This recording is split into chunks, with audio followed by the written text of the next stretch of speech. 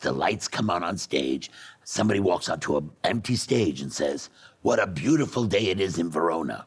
And the whole audience goes, "We're in Verona." They're there to willingly suspend their belief. They want to believe.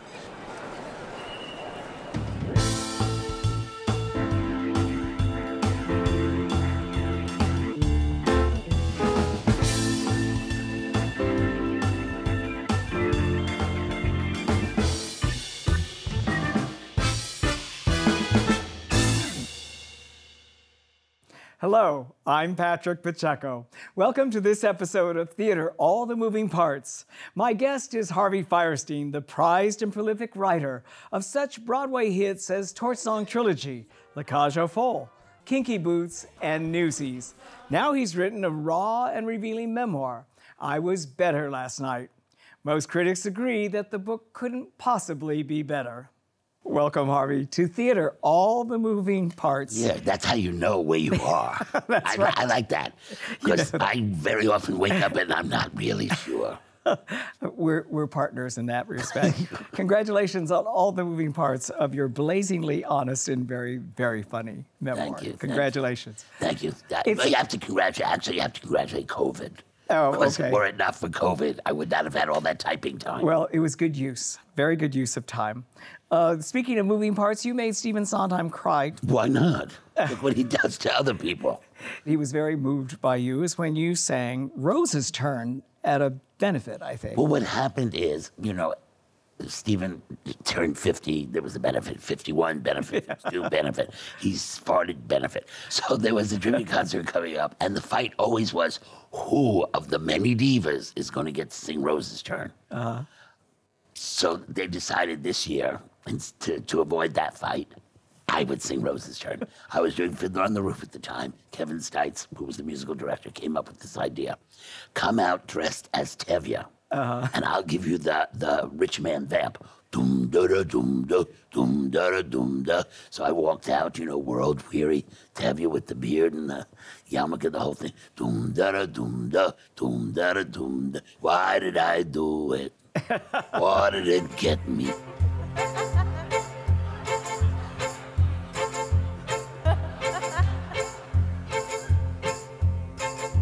Why did I do it?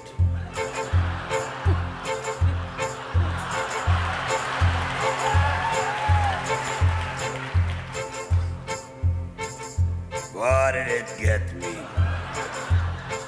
By the end of that song, you'd reduced him to tears, and I'm probably not, it's other people in the audience as well. Why do you suppose that was? I did it very straight. I didn't camp it up at all. I did it, really asking why.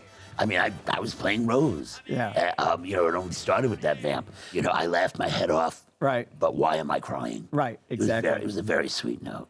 Carol Channing, when she saw Song Trilogy, of course, which put you in the map, said, "It is the gay raisin in the sun." That is not what she said. She said, "Harvey, this is the gay raisin in the sun."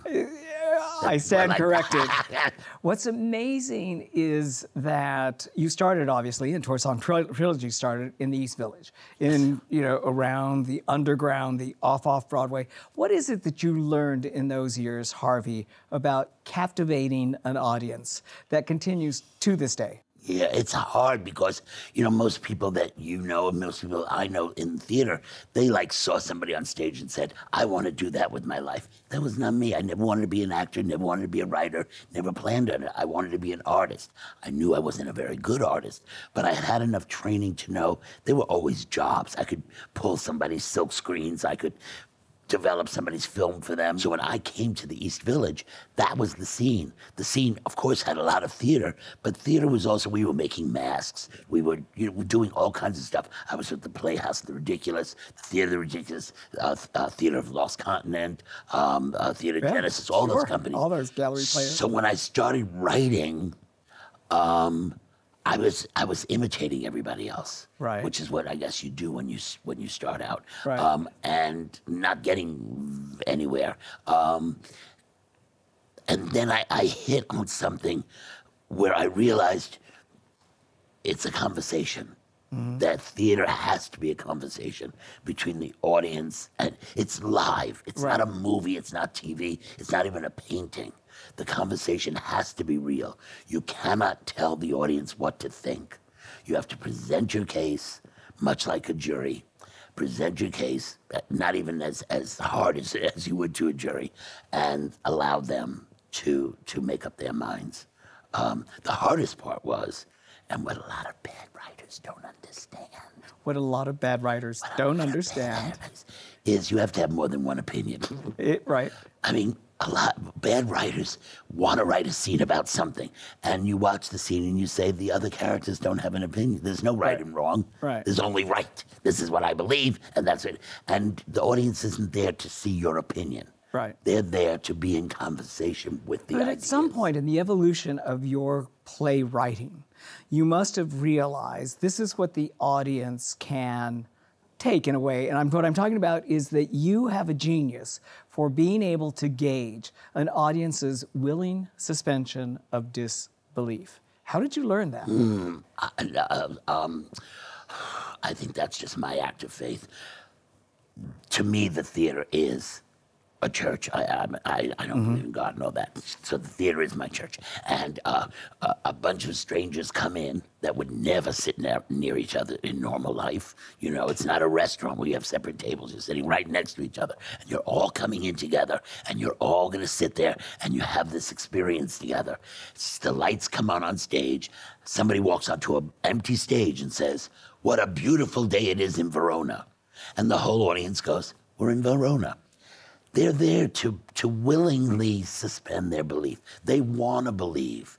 They've come to believe. They've come to have this experience, and we just have to feed it to them. If we don't, then we cheat them. And you know it on some intuitive level? Is it intuitive? I don't know.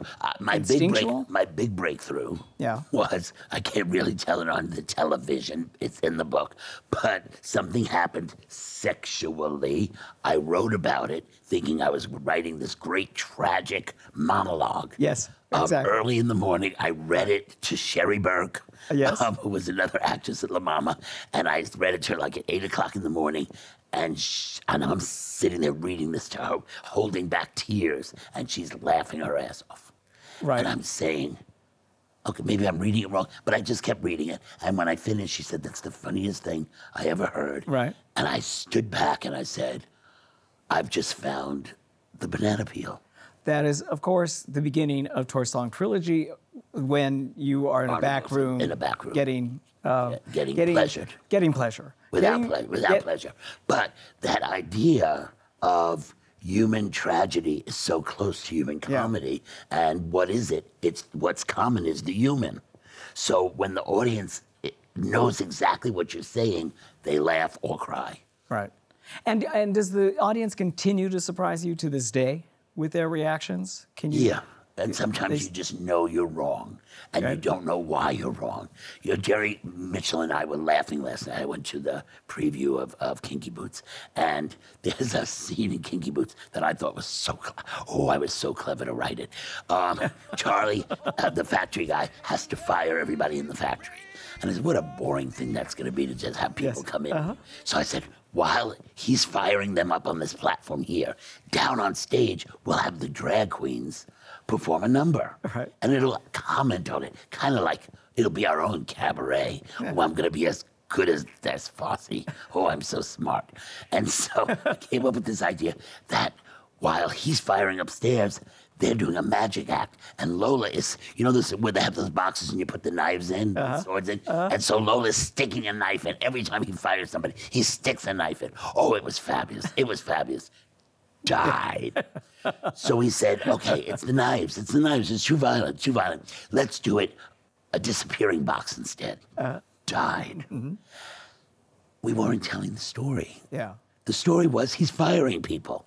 So what we did down on the stage was just kept doing the same number they had been singing since the opening of the show, with a little variation. So it entertained but didn't take away from the story we were telling upstairs. When you went from the underground, from La Mama, from Ellen Stewart and Ron Tavel? Ron Tavel. Ron Tavel. And went mainstream, at least to Broadway success. By the time you were 31, you'd won 2 Tony Awards. Did you find that you had to make a concerted effort to maintain the renegade spirit that you had had off Broadway? No, because that's always been me. It's just you. That's just me, and that's still who I am, and that's still this idea of commercial success is a fun thing to play with. So I just do what seems right. If somebody thinks it's commercial and puts money in, that's a lovely thing.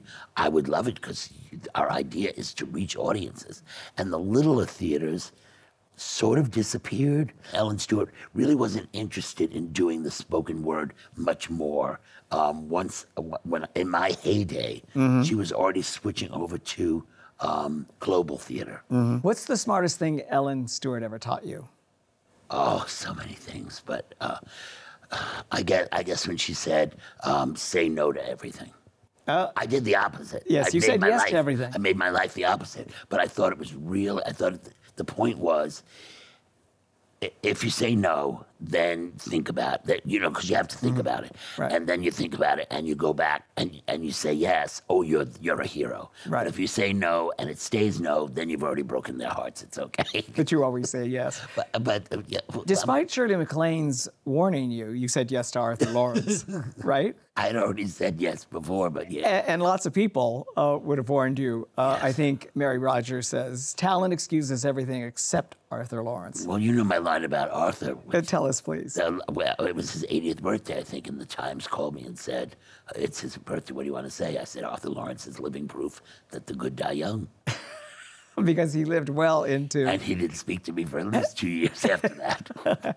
But what did you learn from your experience with Jerry Herman, obviously, and Arthur on La Cage?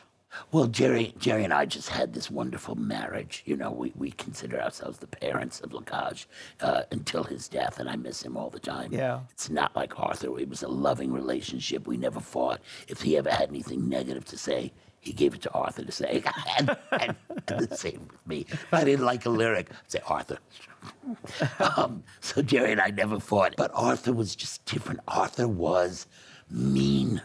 Yeah. Arthur was truthful. Yeah. Arthur was bitter. Whatever it was he wanted from life, he couldn't get. And I never figured out because he had it all. Yeah. He had people that worshipped him. Yeah. Were it not for Tom, his partner, who he didn't always credit as his partner, Tom kept him from killing me. Yeah. Because he would have killed me. You just mentioned that Arthur had a lot. I mean, a tremendous amount of success, a tremendous amount of commercial success, Absolutely. A lot of money, a lot of people that admired him, and yet there he was. You had a tremendous amount of success. You had a tremendous amount of people that loved you, loved your work.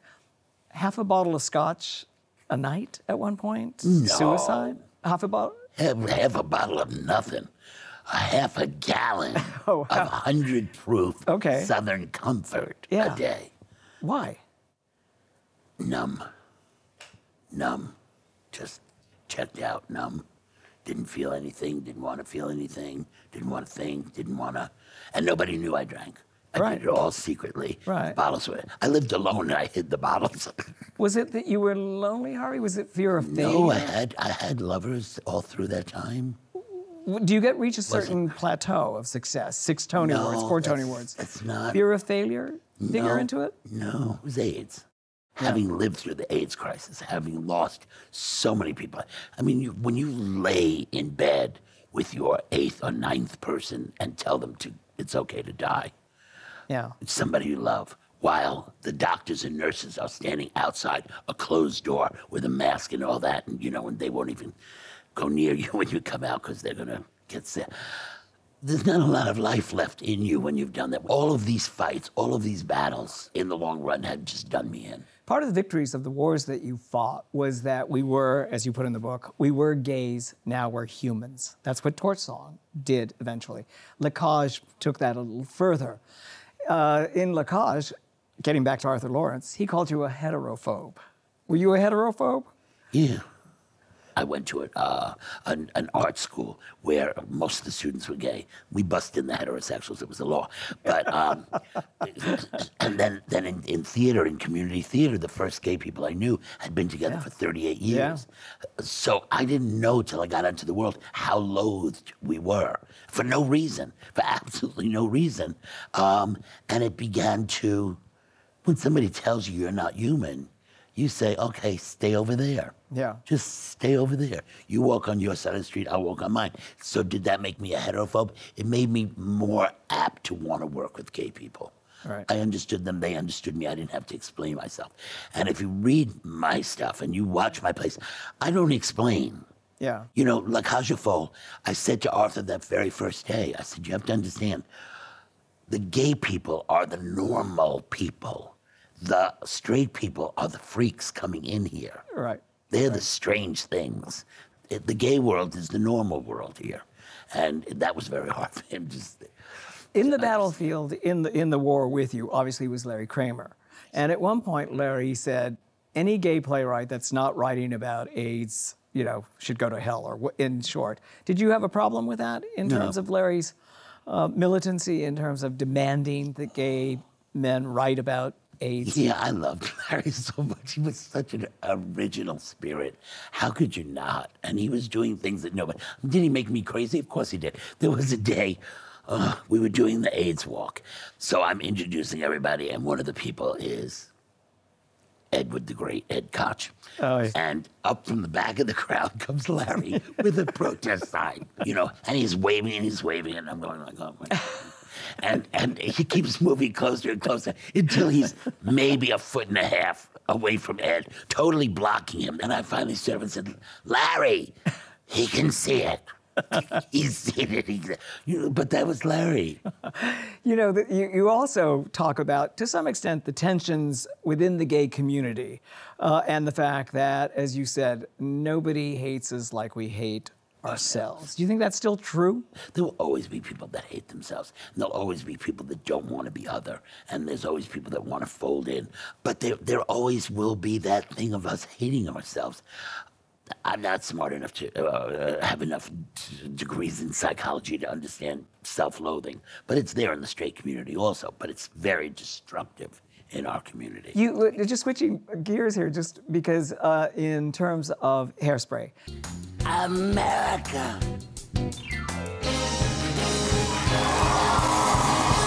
I made this myself. You said that playing Edna Turnblatt made you love yourself more than any other role that you'd ever played. Why is that? Well, first of all, I love acting other people's words or their conception. You know, this was John Waters' conception, and Divine had come up with the character and all that. And I love that, because acting in your own work, you don't learn anything. I wrote it. I know everything about it. Ugh. Give me a challenge. So I love playing Edna for that reason. Secondly, I was playing somebody who was a woman, not a drag queen, but it was a woman. I was a mother, which I adored. I had this family. I had Dick Latessa, who there was no greater gift on this earth. You ask any of the women who played opposite him in anything. From follies to guys and everything. Just an incredible partner. And we got to perform like Fred and Ginger. Yeah. You know, this fantasy of, I mean, if there ever is a Broadway fantasy, it's standing center stage on an empty stage, a partner singing a love song to each other, singing and dancing. It was magical. And you went from magical every night. And you went from Mama to Papa. You went to Tevye. And that was the joke. How was it to play opposite Rosie O'Donnell as your gold? Rosie was my third. I'm sorry, was it third wife? Oh, your third wife. I stayed so long. I went through 4 wives. I went through 3 wives. How was it to play with Rosie O'Donnell? She's not mentioned in the book much. Well, her picture's there because she didn't open it. I opened it see. for somebody else. But but here's the thing about Rosie. Yes, I adored Rosie, and she's so wonderful. And I put the moment in the book where we touched each other. I had this idea that men and women did not touch in those days. They just didn't. So all during Do You Love Me, we never touched. At the very end of the show, after they've been thrown out, they're standing there, and And they both put their hands on the wagon that they're going to take everything away in.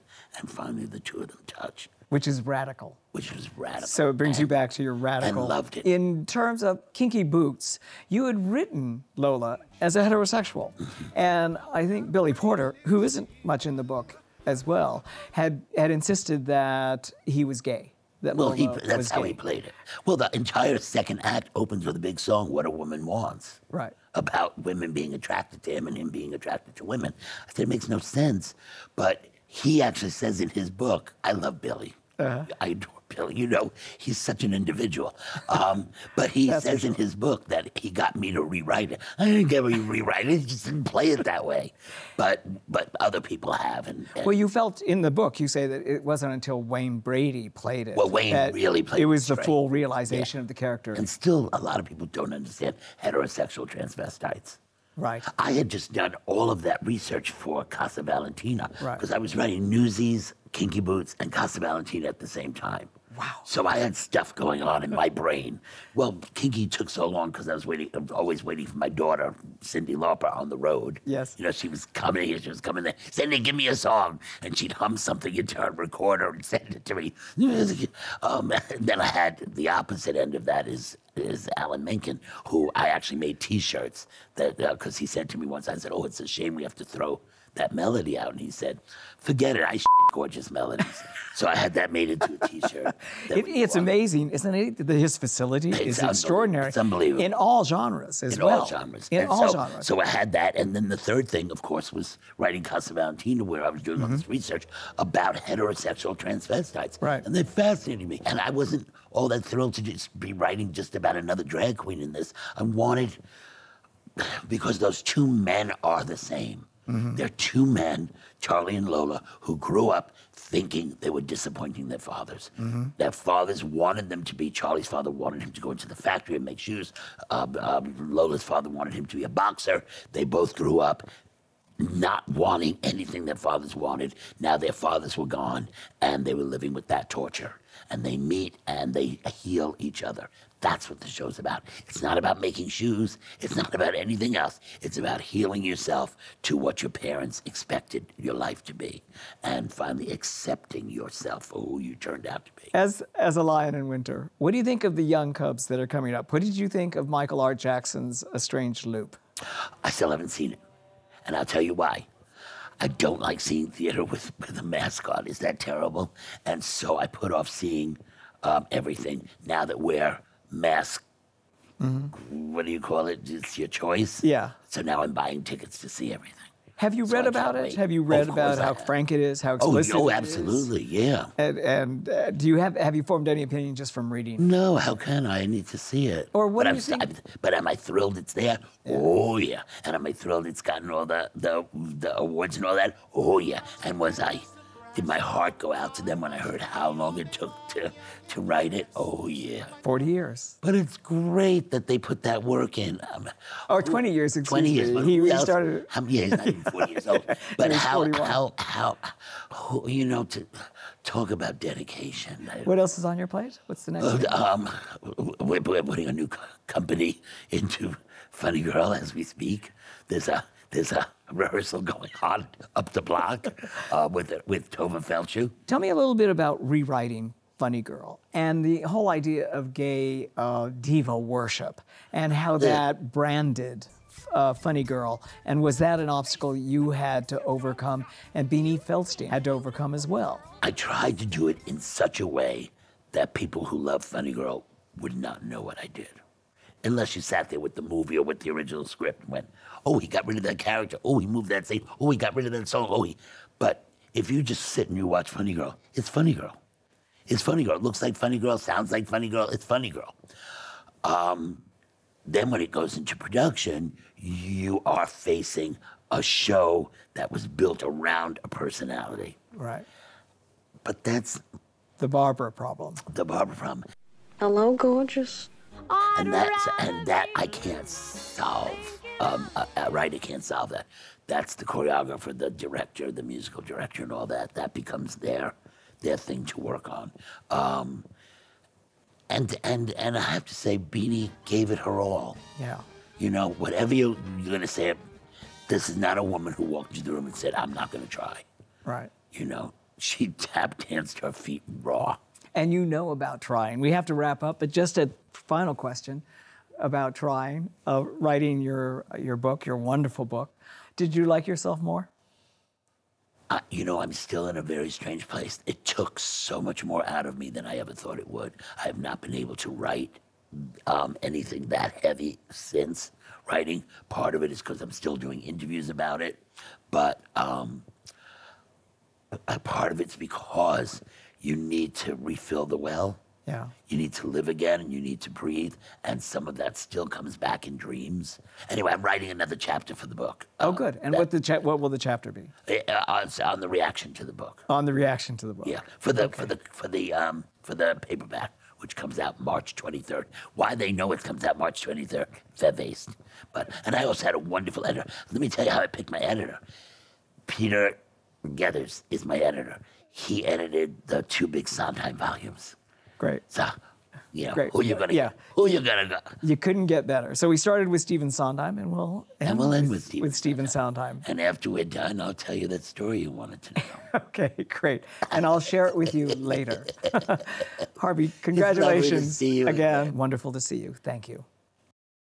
And thank you for joining us. We look forward to bringing you more fascinating conversations with artists and thought leaders as New York theater, the fabulous invalid, regains its invaluable place in American culture. I'm Patrick Pacheco.